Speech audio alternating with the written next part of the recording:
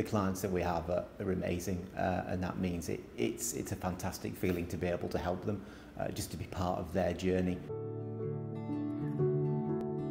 So I think the best way I would describe my job is how I would describe it to my kids when they ask me what I do, and that's simply I help look after other people's money. The people that I help look after are very inspiring people.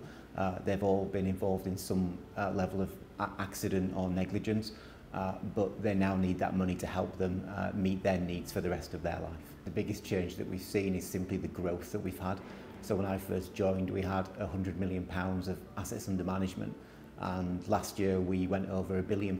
When I started at Irwin Mitchell, I came in as a trainee financial planner, although I'd had some experience before. Since then I've matured in my career to become senior financial planner, and now I actually head up the team of 10 financial planners. You want to do the very best you can do, and that often means that you're working the hours you need to work to make sure you deliver an absolutely fantastic result for the client. It is a challenge to get the balance right. I think I'm certainly a lot better at it than I used to be. Maybe some of that's come with age. The firm stands behind us and wants us to get that right.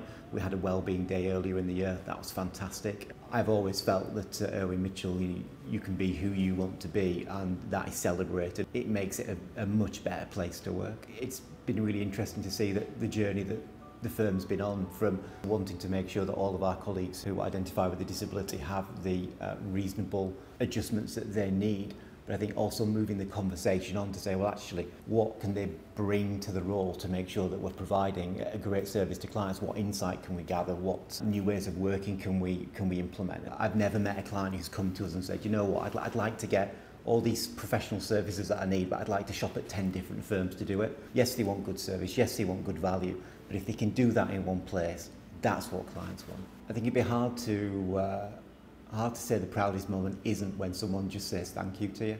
I think that's probably the most job satisfaction that you ever get.